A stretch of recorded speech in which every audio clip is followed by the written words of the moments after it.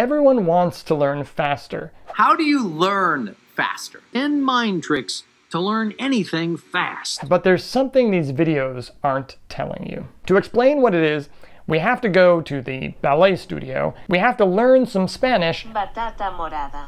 and we have to solve some math problems. Valerie was having a problem. She kept practicing her ballet forms, but she couldn't get them quite the way she wanted them. That's when she started using a mirror. Now the mirror gave her this instant feedback so that she could immediately correct her posture and get that perfect form that she was striving for. Senor Gomez was having a problem in his 5th grade class. His students kept forgetting the new vocabulary words he would teach them. So he decided on a new policy, teaching a focused mastery class to help the students learn these words more quickly. During that class, he would spend the whole time on these new vocabulary words until the students had mastered them. Now he could sense the difference just in that class session.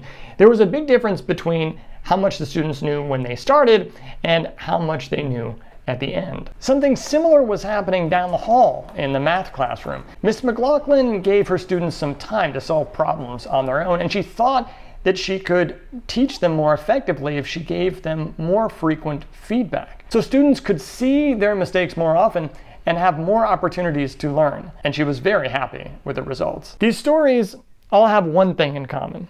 They backfired. Valerie did fine when she was practicing in front of a mirror, but during the performance, she didn't do nearly as good. And Mr. Gomez's students were doing great in class, but then they didn't do so hot on the final. Miss McLaughlin's students did well during the problem-solving sessions, but not as well on the unit tests. To explain this difference, we have to make a distinction between short-term performance and long-term learning. There are lots of things that can improve our performance rapidly in the short term, but ultimately result in worse long-term learning. I based each of these stories on a research article. In Valerie's case, she was using a tool during practice that wasn't there during the performance. So she was focusing on an external source of feedback, which likely led her to neglect internal sources of feedback, like where her body was at any given time. Her story was based on a line of research about weightlifting, which suggests that when you lift weights in front of a mirror, you get better when you practice in front of the mirror, but as soon as you remove that mirror, your form gets worse. The mastery session that Mr. Gomez was using was really just another way for students to cram, and cramming is usually a pretty terrible idea. The story was based on a study teaching Spanish vocabulary words to students at 3 different intervals. So one group of students studied the vocabulary words now and a few hours later. Another group of students studied the vocabulary now and a day later, and then a third group of students studied the vocabulary words now and 30 days later.